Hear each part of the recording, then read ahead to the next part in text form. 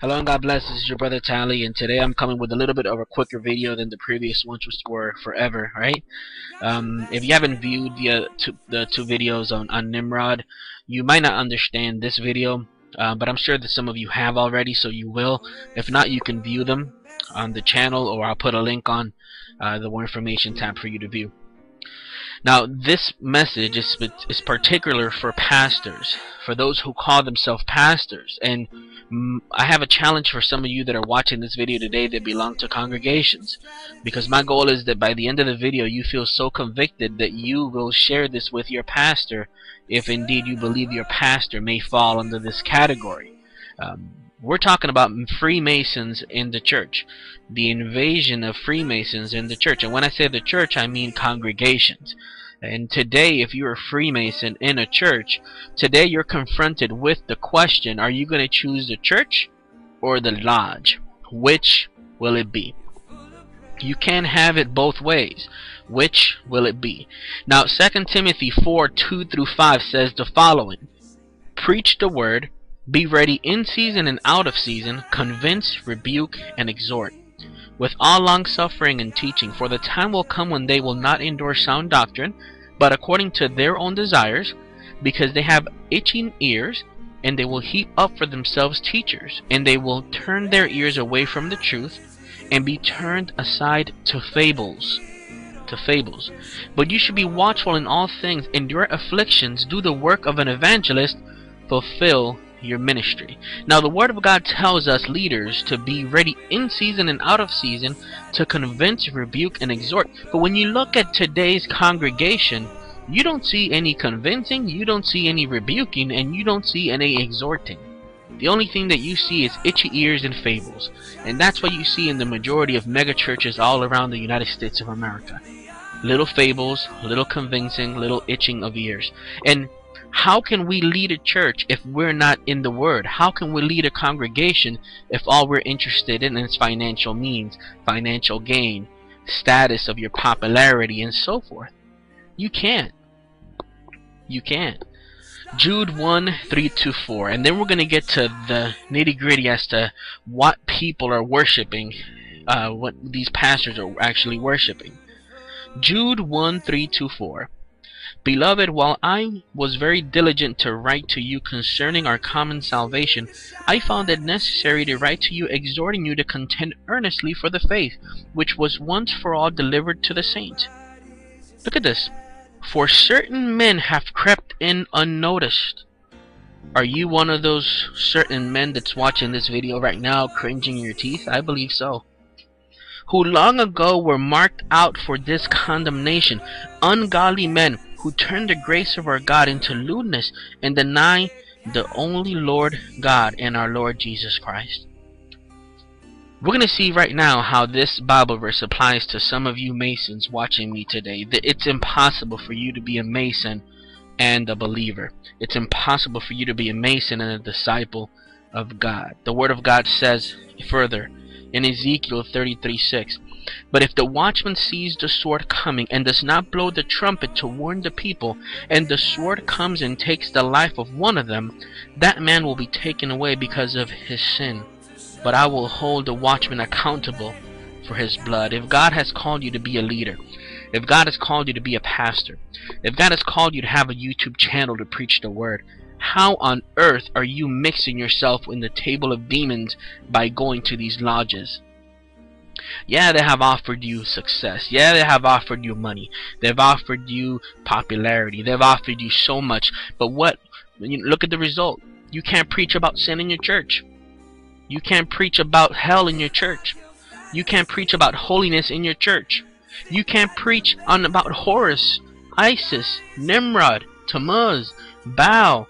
You can't preach on this in your church. How is it that I was able to make a video, part 1 and part 2 of Nimrod, part 1 and part 2 of the Jezebel Holler Spirit? I'm not that educated, man. And I work 40-50 hours a week. Okay? I have a family just like anybody else. I haven't got no seminary school. How is it that I know this information and you don't? Of course you do. But you're hiding this information from the congregation.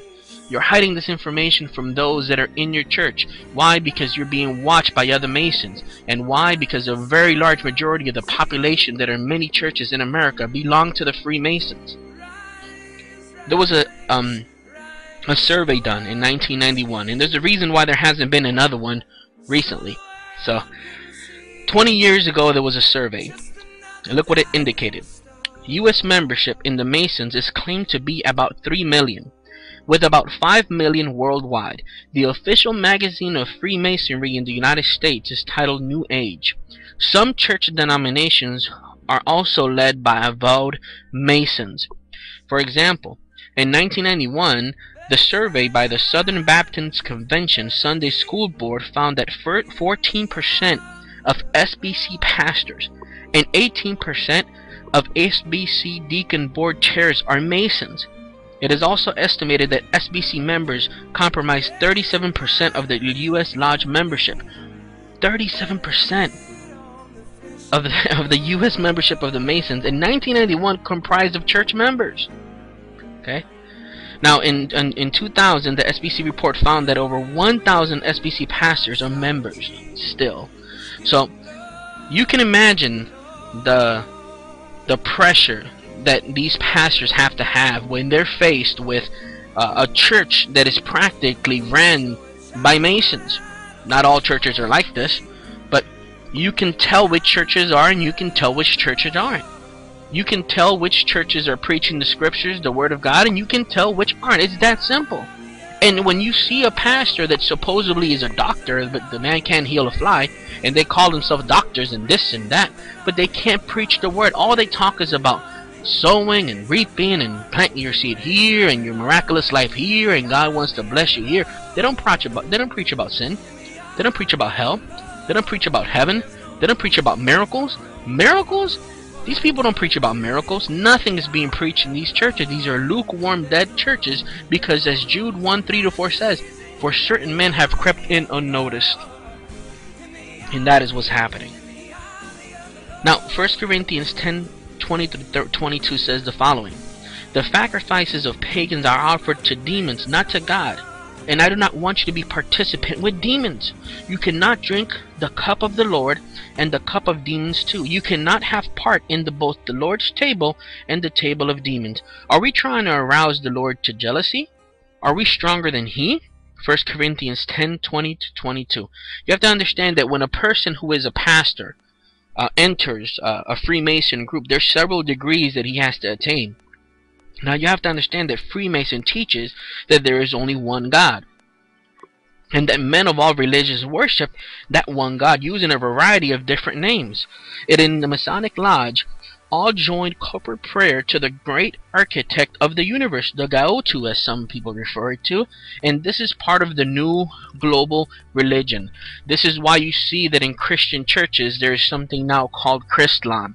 This is why you see that even members of so many different churches are preaching that you can reach God through Hindu, you can reach God through Islam, you can reach God through the Christian system, the Catholic system. You can't. There's only one way, and that way is Jesus Christ, Yeshua the Christ.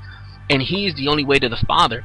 Religion will not satisfy the depths of the human heart.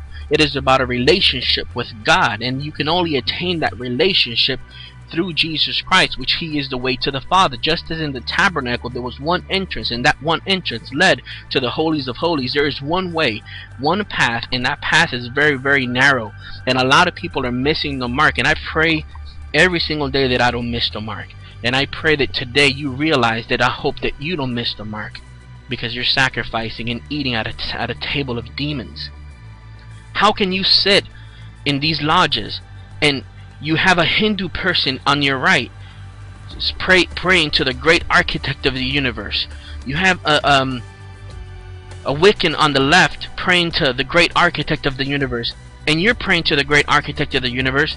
How on earth can you sit there with a clear conscience and then leave that place and go pastor a church and tell them to live their best life now? Are you kidding me? What is wrong with you? Don't you understand that when you're sitting there that they're not worshiping the same God that you're worshiping, that you're sitting there and you're honoring them and saying amen, amen, and this and that just because they or mentioning the great grand architect of the universe, that's not the same God of the Bible. God is a jealous God, and he called us to do better than that. More importantly, Masons are sworn to secrecy, not once but several times, before they participate in one of the main rituals, which is Hiram Abif. It's a ritual where he actually dies, is buried, and then raised from the grave. At the conclusion of this ritual, those in the lodges are told to imitate Hiram Abif so they can get into heaven. Do you want to know who Hiram Abif is? It is Osiris. It is Nimrod.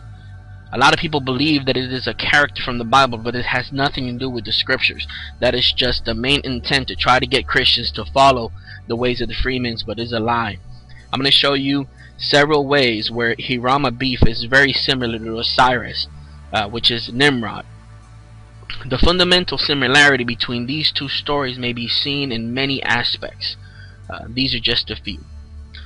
Both men, both Hiram Abif, according to the legend, and Osiris, Nimrod, went to foreign lands to share their knowledge, to civilize mankind, and to teach them the arts of the stars and sciences.